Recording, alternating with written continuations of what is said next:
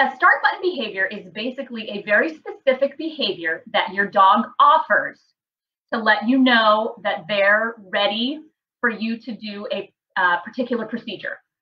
And so the behavior that I'm going to demonstrate for you today is a chin rest behavior. And that's actually what I previewed in the picture that I sent. This is actually something new for Piper that we've been working on. It's a new behavior for her that we've been conditioning. I had previously done a chin rest on my leg, but it was kind of hard for me to get to her front paws when her head was right here and she was laying down. So I'm going to a hand rest chin behavior where she voluntarily puts her chin on my hand.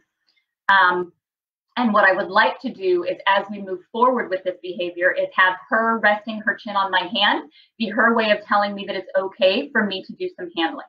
So I might be reaching down and touching a paw or examining a paw or doing something like that. Now, the key to the start button behavior is Piper puts her chin on my hand. I start doing my examination. If at any point her head comes off my hand, that is her signal that she wants me to stop doing what I'm doing. She's uncomfortable, she needs a break, we move too fast, or she has just said, nope, I need to take a break, let's try it again in a minute. So that is a start and stop button. And so again, the beauty of that is that it's giving your dog a choice, and it makes it really clear if your dog is comfortable with what you're doing or if they're not comfortable with what you're doing. And so let me go ahead and do a couple of that. So you might see that I have to do a few things to get her to put her chin on my hand. Like I said, this is a new behavior, so she's still learning.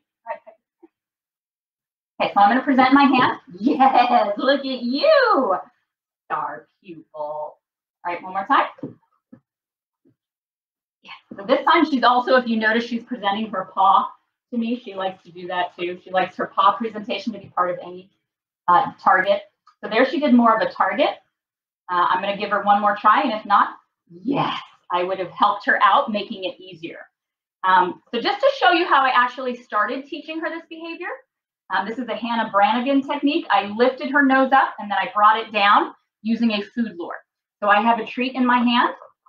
Her nose is following my hand. I put my chin underneath. As her head comes down, it automatically settles into my hand. So this was the very first step in teaching her to do the chin rest. Yes, beautiful.